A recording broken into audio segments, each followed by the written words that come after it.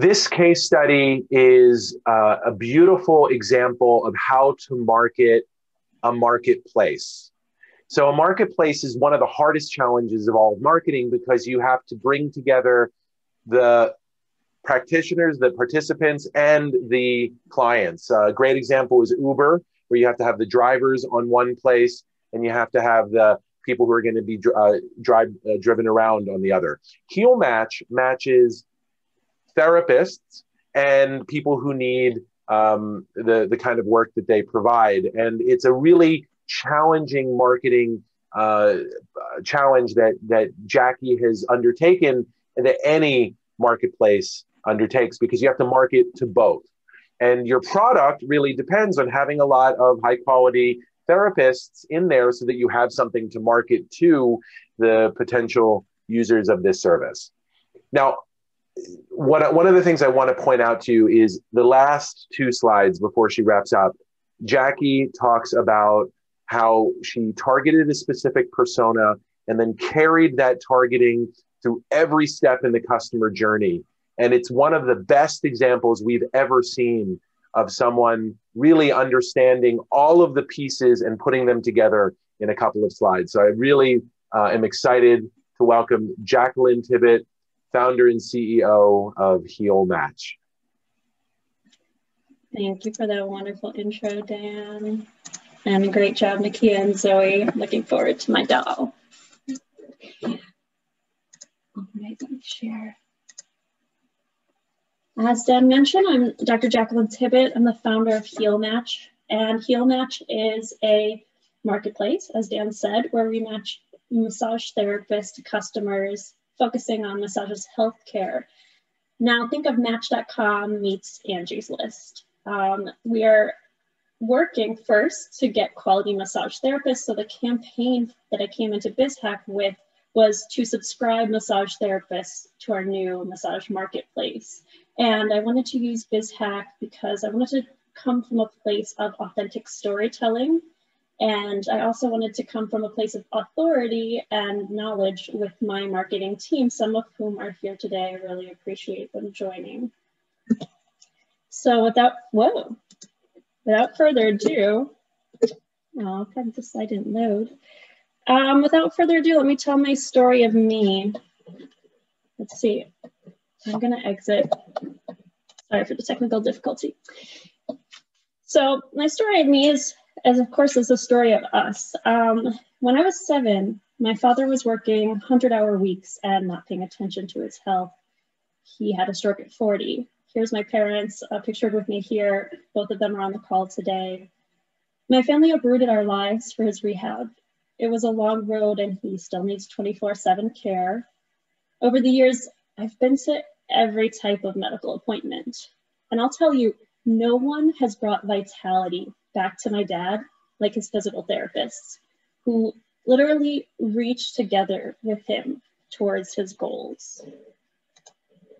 So my early experiences taught me that, number one, preventative wellness saves lives.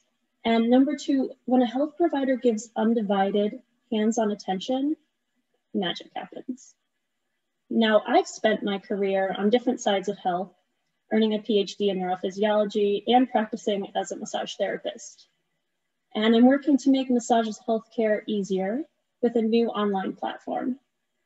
Hi, I'm Dr. Jacqueline Tibbett, founder of HealMatch, and I improve people's lives by matching them to the right specialist massage therapist for their needs. I'm focusing today of the entire BizHack journey on just a case study of our problem, which was a disjointed and unclear customer journey. If you don't know what that is, you'll learn. And the solution and the results we got from it. The solution was to clarify our customer journey using BizHack's advice, coaching, and the lessons we learned. And our results is that our team has better access to our lead info, our potential therapists. Our process is more efficient, and it's so much easier for me to write ad scripts because I know who I'm talking to and what stage of their journey they're at.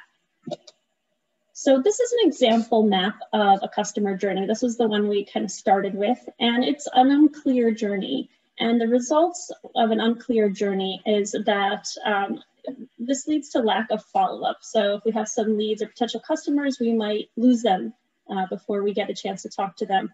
The offers that we're giving them might be unclear, and I think this leads to a loss of therapists who could be our customers.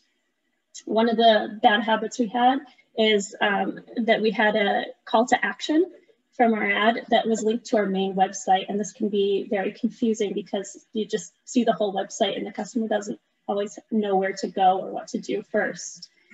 Another bad habit we had was that we did cold call sales. Actually, this had good results, but it risks a bad reputation and it's kind of spammy. And then we're just calling people from a registry. Our solution was to clarify our journey with BizHack's advice. My coach Ricardo walked me through a lot of this. He taught me how to use yes/no logic. So there's only, at each stage, there's only one thing you can do at each point. The customer says yes to this thing or they say no to this thing, and then they proceed from there. Our ad now directs to a landing page instead of to our homepage. So there's just one thing the customer can do there, or the potential customer.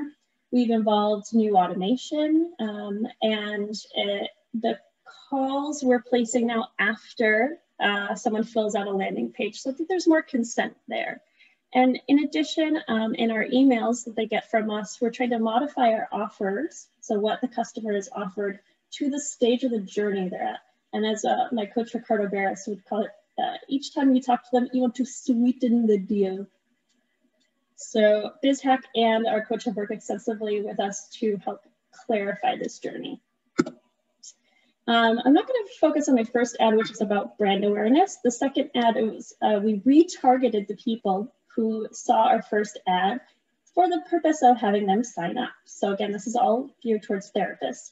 I only had to run the ad for 4 days, so only got to spend $21 on it, and that was $21, 4,000 people saw it. And 50 people clicked on the button and to sign up, which was a click-through rate of 1.25%. That's actually not bad. If you notice on the left, we did target both genders, and it was more expensive to get females to click than males. And on the right is just a snapshot of what our ad looked like, which was just me speaking to therapists and saying, this is our offer, this is why you should sign up. We actually had no form fills from that landing page, but now we're getting a few people indirectly that might have interacted and said that they used Facebook to find us. So we've had a few new leads come in, but no one directly from that ad. And that's okay. It's okay. This is all a learning process. One of my biggest insights or ahas from BizHack is confused people don't make decisions. So I don't know where the original quote came from, but when Ricardo said it, I was like, whoa. Number one, we can't be sending people multiple links and not knowing what we're going to do with them at each stage. But number two, this includes me. Like, if I don't know what I'm giving my customers, how will they? So it's my biggest takeaway from BizHack and something I aim to incorporate into my life and marketing strategy especially. The second insight is a little more technical, so I'm not going to go through it step by step like I did with my class.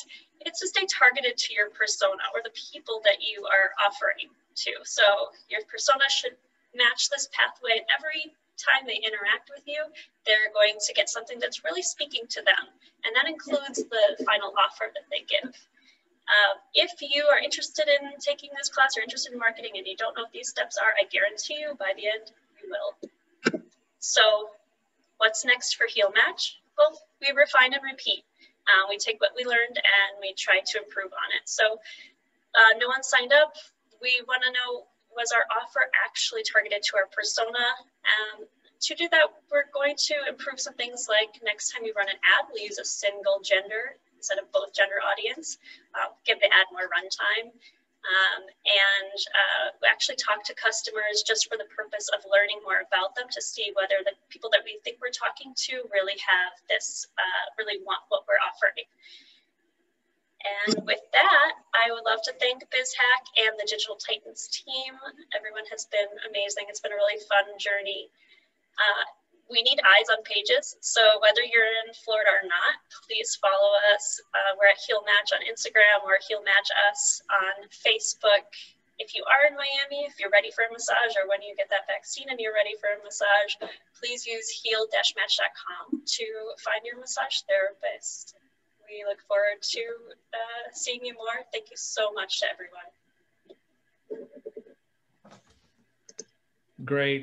You know, as the coach for Jacqueline and HealMatch, I wanted to ensure that there was a clear understanding of why we're doing what we're doing. And in the BizHack, we teach these steps that every participant is required to follow in order to extract the best results. And what you saw there in the last slides for Jacqueline, she demonstrated in the most efficient way, as Dan alluded to earlier, how you should really think about the message that you have for your customer and not necessarily wanting to confuse them.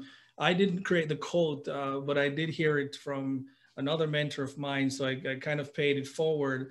Confused people do not make decision. And so you want to ensure that you get rid of any semblance of confusion that might be portrayed to your customers or your potential customers, and that will very, very much help you. But as you could see in the last slide for her, she illustrated very perfectly how one message is for one persona and so forth until you get to convert that persona. So I really hope that that was also helpful as a way to learn from each other as you're presenting. So congrats to Jacqueline. I think you did very well, and you keep that up scientifically, you will see results, but I'm certain that you will also be able to enjoy more learning as you progress. So congrats. Thank you, Ricardo. Yeah, you know, that is just textbook marketing. And I hope you guys all see how clear and simple and systematic it is. It is a lot of work. It is a lot of work. But if you do that and you do that successfully, you're marketing like IBM, you're marketing like the big boys. That is how they market. And this is why they have large budgets and large staffs, and you know, it's time consuming. But if you can create an ad that targets a specific persona with a specific message and then carry that out all the way down through the marketing funnel, through the customer journey, you're going to have a higher likelihood of success. That's what's so brilliant, frankly, about digital advertising, is that digital advertising allows you to create those kind of customer journeys and that kind of specific targeting where you know exactly who you're talking to every step of the way. Very different than what you can do on a website, where it has to be by nature a more generic message.